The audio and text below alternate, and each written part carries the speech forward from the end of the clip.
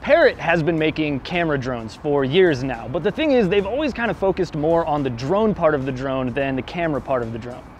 Luckily, that all changes now though with the company's new Anafi, which is a purpose-built aerial photography and videography drone. The first thing you'll notice about this guy is that it is definitely designed for portability. It's got this pretty sweet little folding arm design, not unlike the DJI Mavic Air.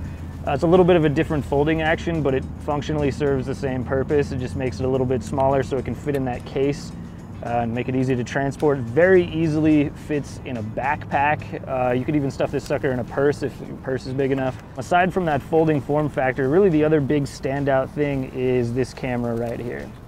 It sits on a 2-axis gimbal. It's got some vibration dampening. Another big plus for this drone is that it comes with a dedicated controller setup.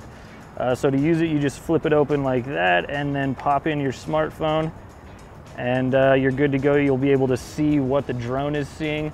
But honestly, my favorite part about this is that you don't have to use your phone. You can fly this drone just with the controller itself or even just with your smartphone.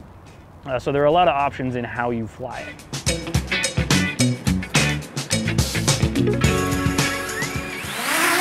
Now, don't get me wrong, the drone part of this drone is pretty great too. Anafi has pretty much all the bells and whistles that you could want in a UAV.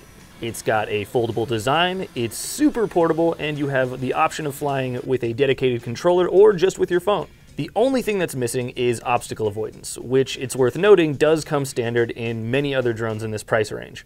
So it's a bit of a shame that Anafi can't autonomously avoid crashing into stuff. However, what it lacks in tree dodging skills, it mostly makes up for with other features. What really won us over with this drone is the camera setup.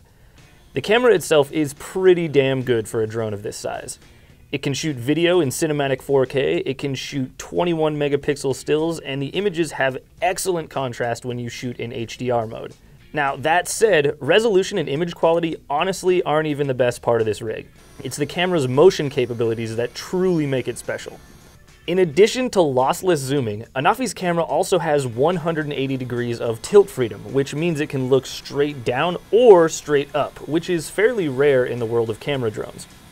Now, taken individually, neither of these features are particularly revolutionary, but taken together, the ability to look up, down, and zoom while flying ultimately gives you a greater degree of creative freedom and allows you to capture shots that you just really can't get with other drones. That is what's so special about Anafi. So if you're considering buying a drone for aerial photography and videography, you should absolutely check out Parrot's new flagship. Just make sure you brush up on your tree dodging skills before you bust out your wallet.